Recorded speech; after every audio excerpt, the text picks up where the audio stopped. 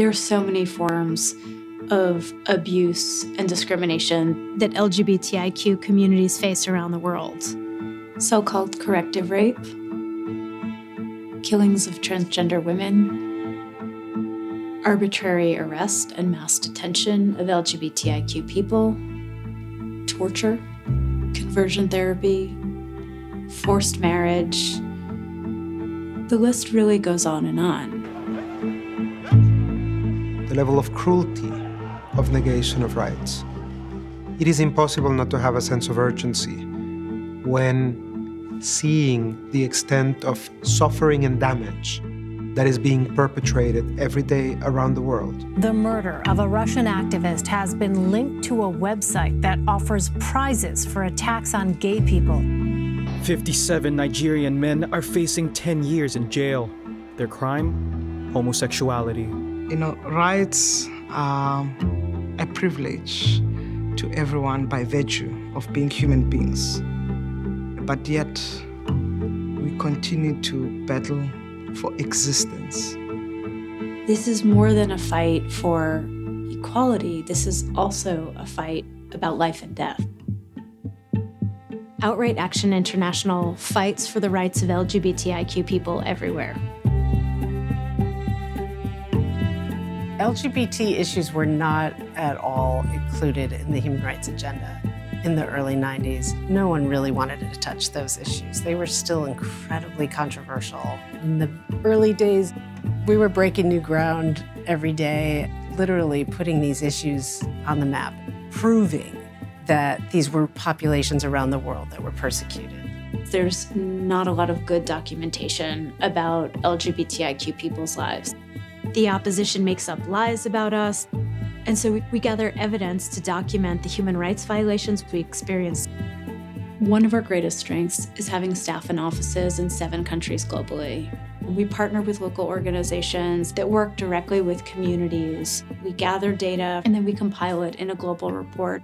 Last year, our research was consumed by over 1 billion people worldwide. A new report has looked at the reach of conversion therapy and the consequences. When you read some of the things that happen elsewhere, the electric shocks, the rape, it is utterly alarming, isn't it? So we looked into the situation in Africa and Asia and Latin America and the Caribbean, and unfortunately we found examples of conversion therapy in all of these regions.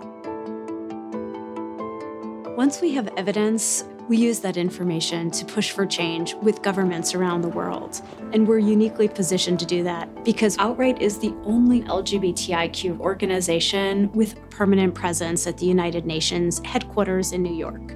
Among the most pressing issues of the day that should be on the international agenda is the ongoing violence and discrimination facing LGBTI people worldwide. Organizations like OutRight that have deeply held values of consultation with local stakeholders and of excellence in understanding the points of entry and the pitfalls of United Nations work are crucial to make sure that all of those energies move toward a single goal. And the really incredible thing is that we have been able to move the needle forward. Some of the greatest successes I see of the past 25 years at the UN for LGBTIQ rights is actually being able to connect mainstream concepts, core well-being for all human beings, to LGBTIQ people, to say, yes, you're entitled to full humanity. Yes, you're entitled to your rights. For us, OutRight is the leader of the LGBTI movement in New York. OutRight is like our bridge between civil society on the ground and our world platform at the United Nations. Civil society participation in UN spaces is what makes the difference to ensure that LGBTQI issues remain at the forefront and central in the conversation, just to showcase that our stories matter and that our bodies are very important in the space. For so many aching years, we have been denied and we have been silenced.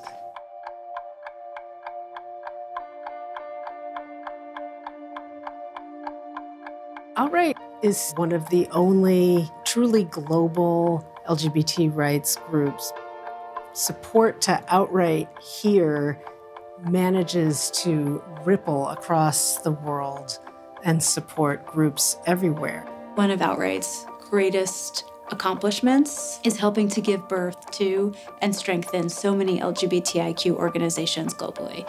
That is the secret to our success. OutRight makes grants directly to them, and when there is a crisis, we know how to respond, and we're ready to galvanize support to meet them exactly where they need and ensure their safety.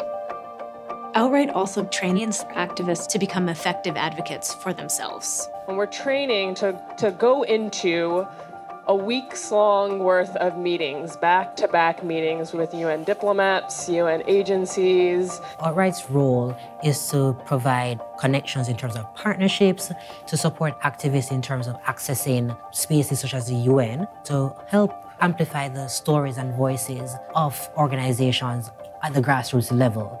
Through the training program, I learned how to do the advocacy, how to build up the partnership with government officials and other organizations. I used that experience implement in our marriage equality campaigns. And after went through 3.5 years very intensive campaign, we passed a law which allowed a same-sex couple to get married in Taiwan. When I look back at the past 30+ years, I cannot believe how much success we've had for the LGBTIQ community globally. It has surpassed our wildest dreams. When we organize, when we work collaboratively, we move mountains.